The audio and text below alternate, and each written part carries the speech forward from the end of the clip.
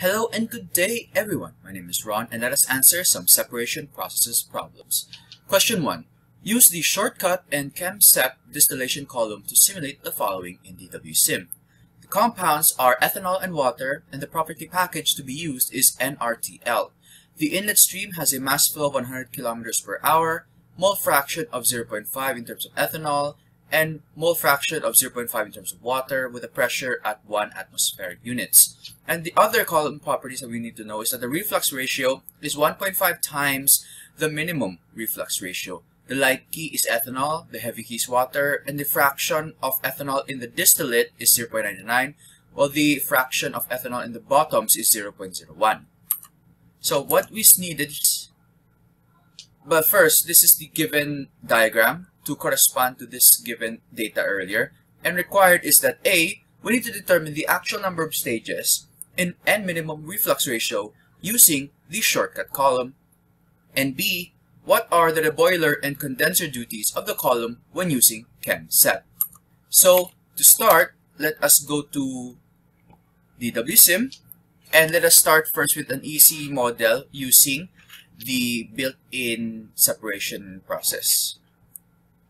So we're going to use a shortcut column first before the ChemSep column. Before that, let us specify the needed variables.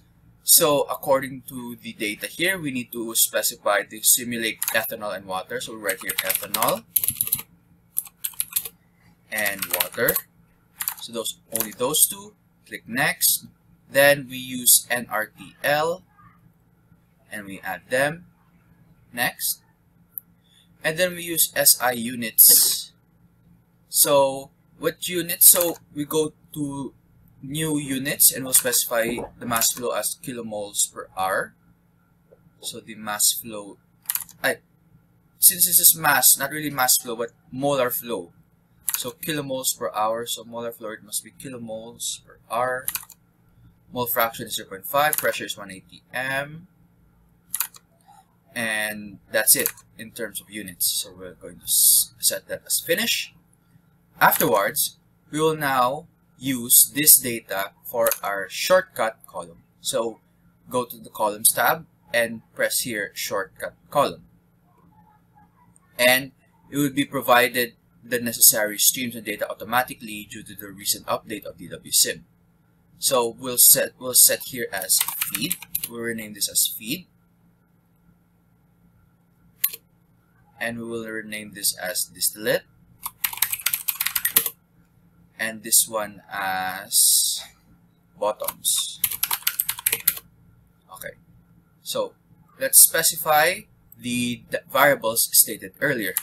So for the inlet stream, it says here that the mass flow or molar flow rate is 100 kmoles per hour. So we'll put here 100 kmoles per hour. Then mole pressure at 180 m. And since there's no temperature specified, we'll just put it here as the standard temperature, which is 25 degrees Celsius. And then for the compound amounts, it says here that they are equimolar or half-half, 0.5, 0.5, mole fraction, 0.5, 0.5, accept, and our feed is specified. Afterwards, the column properties. So we'll go here to the column properties itself, and we'll double check if the streams are connected with respective energy streams here. And we need to specify the light key. So the light key component is specified here as ethanol, sorry. While the heavy key component is water. So the light mole fraction, the light key, so ethanol mole fraction in the bottoms is specified here as 0.01. Here, heavy key mole fraction in the distillate. So this is the light key mole fraction in the distillate. And how do we find the heavy key mole fraction? Well, due to the system being binary, it's just simply subtracting this value by 1 to get the mole fraction of water. Since the water is the heavy key, the mole fraction of water in the distillate. So 1 minus 0.99 is 0.01, hence it is 0.01. The reflux ratio is 1.5 times the minimum. So we'll just put here it for now and put the condenser type as total, condenser pressure as 1 and 1 as the basis. And we will press enter. And the solution is here. So, as you can notice, there's the number of stages is not a number. It's the reason being that the reflux ratio might not be a valid number. But we already stated in the problem earlier that the reflux ratio must be 1.5 times the minimum reflux ratio.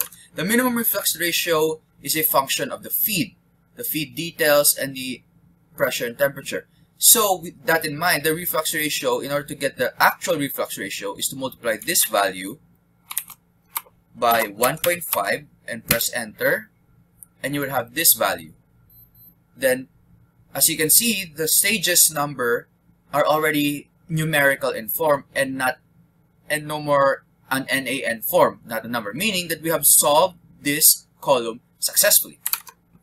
And to summarize, as you can see here, what we want here is the actual number of stages and the minimum reflux ratio in the shortcut column. So the actual number of stages is 0.0956, or 24 stages to be a good estimate. 24 actual number of stages, and the minimum reflux ratio is 1.93202. So this is with regards to the PowerPoint. So the actual is 24 stages. The minimum stages, as we also took note, the minimum stages as 14. The optimal feed stage is 12. The actual reflux ratio is 2.89803. The minimum reflux ratio is 1.93202. The duty of the condenser is 2105, and the duty of the reboiler is 2438. For the second part of the requirement, we need to simulate it using the ChemSep column. So, with that in mind, we need to go back to the data. This is the same simulation file. I just did not change the parameters in order for a smooth transition towards the next part. So, in order to do that, to simulate it using ChemSep, we must all remember to take note again of the details. And before we get the ChemSep column, we must first specify our streams. So compared to the shortcut column where everything is already set, even the streams, for the ChemSep we must manually prepare the streams itself. So we'll put here and here. So one stream will serve as the feed, and we will rename this as the feed stream. And noting the parameters earlier, 1 pressure ATM, mass molar flow of 100. Yes, 100 kilomoles per hour. Then equimolar mixture. Alright, then here is the distillate. We just need to rename it. We don't need to change its parameters since that is an output variable. And this one is, we can name this as condenser duty. And this one as reboiler duty. Alright, since both material and energy streams are prepared, we just need to go to Cape Open unit operation, drag and drop. It might take a while depending on how fast your computer is. Then click OK. Then here is the ChemSep column. So it might be a bit incomplete, but it's just a matter of trying to specify its parameters. So first we need to open this Cape Open object editor. We can just put them, rename unit as distillation column. Okay, and these other parameters can be further edited down the road. So you'll see what I mean later when the specified window opens. It might take a while.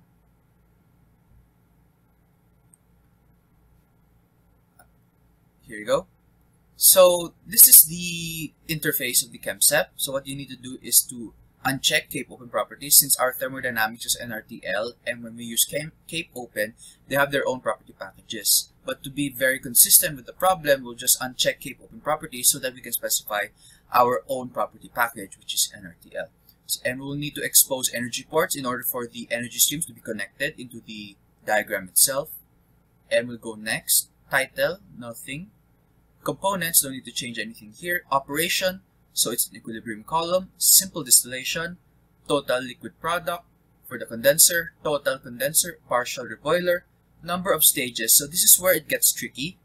And how do we make the problem from the shortcut column very, very similar to the ChemSep column. So that's the reason why I also took note of the details of the shortcut column, so that it would actually help make sense on what the calculation between the ChemSep column and the shortcut column actually gave us. So using the details from the shortcut column, the actual stage is actually 24. So put here 24. And what's the feed stage? So adapt to the stream. The feed stage from the shortcut column is 12 at the 12th stage. So put here stage 12. So that's good. Then afterwards, we will now go to properties. So this is where it gets interesting, because the reason why I said earlier that the Cape Open properties should be unchecked is because properties are NRTL, and Cape Open properties have its own specific and unique property package. So the K value, we will use the Kima, which makes the equations of state ideal gas law. The activity coefficient is NRTL as specified earlier. The vapor pressure will be Antoine equation, and the enthalpy will be in ideal nature. Then go with thermodynamics, done. Physical properties, nothing to change. Reaction, nothing to change. Feed, nothing to change. Specifications, none. Analysis, pressures. So the pressure is still 180 m or 11325 Newton per meter squared, or Pascal. Constant pressure, nothing to change here, nothing to change here. Column specs. And the results, well, we will just solve the results here. So we'll save it. Save problem to file. And close. Then we have this, as you can see here, now the energy has its own respective streams to be connected. So we need to connect the stream of the feed, connect for the outlet, oops.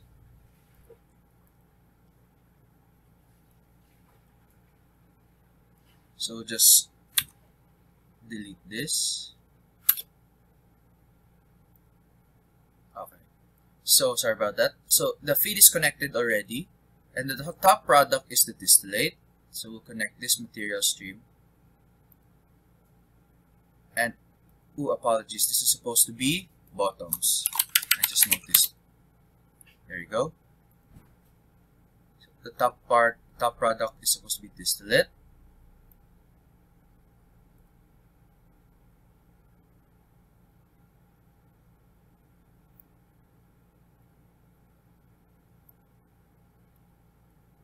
Okay, then for the bottoms part, we need to connect it.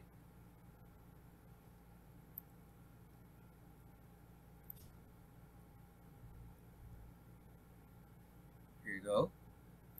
And we'll just delete this. So the top product is stuck at number 7. I'll just change it. Sorry about that.